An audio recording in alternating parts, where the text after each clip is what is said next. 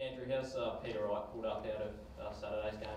Oh look, Righty obviously pulled up a little bit sore, but we've had him looked at and yeah, he's good to go. Very confident he'll play? Yeah, confident he'll play. Spoken to the medical staff about it. Did a recovery Sunday, we had him assessed and yeah, good to go. Your form over finals has been exemplary. Obviously the qualifying final win was sort of top of that list. Do you expect to enter this weekend as favourites? Oh look, you probably saw the second game on the weekend when Oakleigh took care of Sandringham fairly well.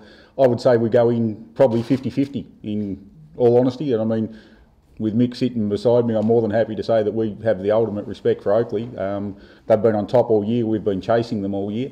Our finals form's been relatively good, as has theirs, so I would say genuinely a 50-50 ball game. Is that how you'd see it? Yeah, I think both teams match up really well. And no, I'd agree. I think it's a great contest, and two of the best teams from the season now get to play it off in the last game of the year. So I'm looking forward to it. Darcy, you're probably sick of talking about it, but how many people have asked you about that mark over the past couple of days? Yeah, you're right about that. A few of the boys gave me a bit of stick about it. Apparently, I don't have Twitter, but apparently it did the rounds the other night. But it was just lucky enough to get a good ride and held on to it, and we won the game by 72 points, so it was a good day. So what do you expect the intensity to be like this week compared to the Under-18 championships?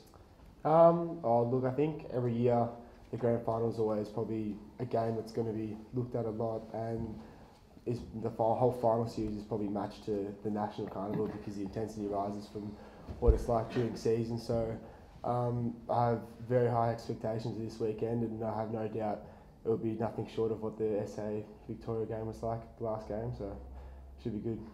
Have you found that as well, Darcy, in terms of the intensity sort of picking up during the finals? Yeah, I think for sure. And the first quarter of our qualifying final against the Falcons will show that it pretty much got played between the arcs in a continuous circle for about 20 minutes non-stop, and yeah, we all felt the pinch of that game. So in terms of comparing it to nationals, I guess it's similar, but I think the comparison between regular season and finals is definitely a pretty stark one. And we just, like all teams do, we love the opportunity to come up against the best, not only the best talent, but the best football organisations in the TAC Cup. So I'm sure this week will be no different, and it's mouthwatering really to get the chance to have a go at the Calder Cannons. Question for Michael and Andrew. What did you learn from the game you played during the home and away season about each other? Yeah, I know it was that middle of the year period where our side sort of looks a lot different than it does now. I think the margin was 38 points in the end, but yeah, Calder just got a hold of us at certain stages in the game and did enough to win. But I think we sort of can't go into that too much because there's, I think Calder probably had 4, 5, 6 players out, maybe even more. Two different sides now, so I guess we have to do our homework a bit more because we haven't had the chance to play our 2 full-strength teams. But I think it's a fantastic contest and looking forward to it. Yeah, much the same. As I said, Oakleigh were missing probably the same number we were. Both sides were well represented at Metro. So it doesn't really count for that much, to be honest. So yeah, we'll do our homework, and I'm sure Mick will be doing his homework, and we'll see what show we can put on the weekend.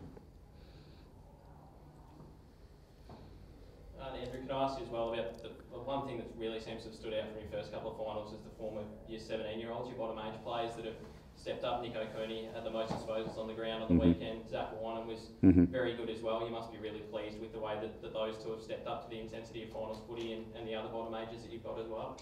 Yeah, absolutely. They've responded to the challenge. Our 18-year-olds are obviously setting a standard that the 17-year-olds are chasing, and they've both had big impacts on the last 2 games.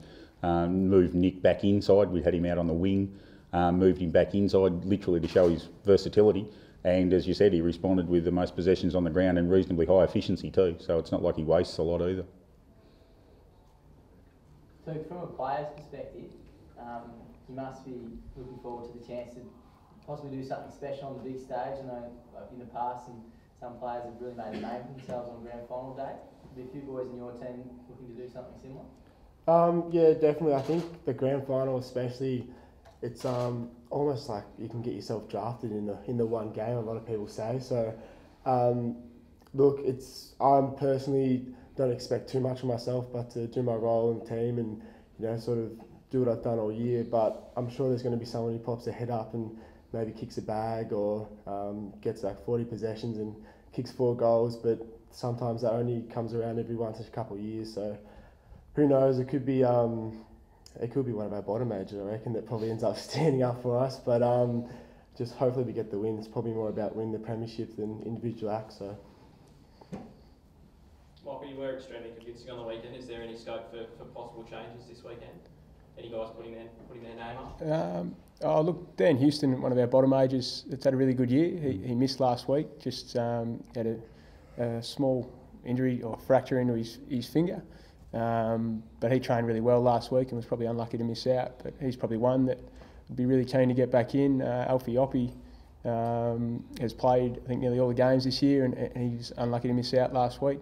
We've got Cunningham and Paddy Phillips that are 2 bottom majors that have been trying to bust through out of the emergency ranks and into the side. So, yeah, we're pretty lucky with our list management.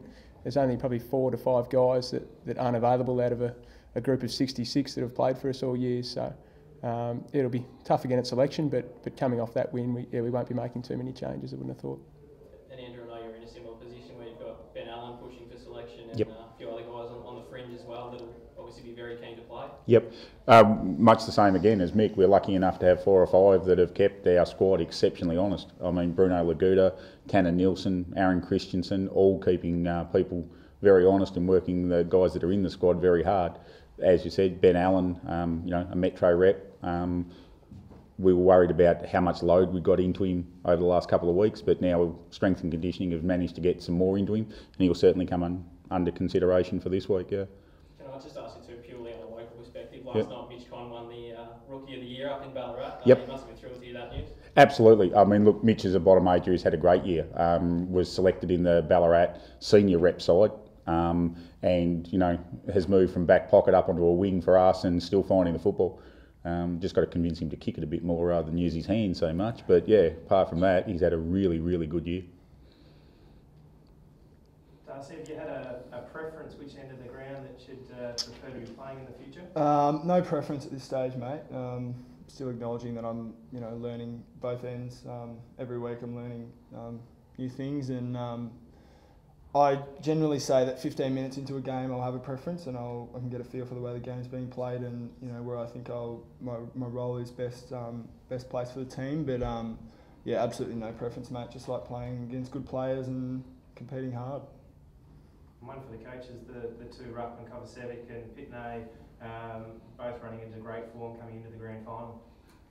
Yeah, look, I think we match up really well across the ground, and that's probably one that that we're looking forward to. And knowing Pitts, he certainly loves a challenge, so it's one he's probably been looking forward to for a little while, and he's now got himself into really good form, and to be able to ruck against the best, that's what we ask for our players, and get that opportunity. And again, Cov is very, very similar. He's looking forward to the challenge. Has great respect, obviously, from the point of view that they were both in Metro consideration, and probably one replaced the other in Metro. So yeah, both very much looking forward to the challenge, I'm sure. Andrew, a lot of your bottom 8 players last year that have stepped up to be sort of your 18-year-olds this year, like Touk, experienced the pain of going through a preliminary final loss last year. How much better off do you think that experience left them? Look, it left them a little bit hungry, no doubt about it. Our bottom ages last year certainly accepted a lot of responsibility for leaving the top ages one short, in their own words. But in terms of whether it's motivation, etc., for the weekend, no, look, it's just going to be a great game of football. I believe, 2 of the better sides in the TAC get the opportunity to showcase developmental football again.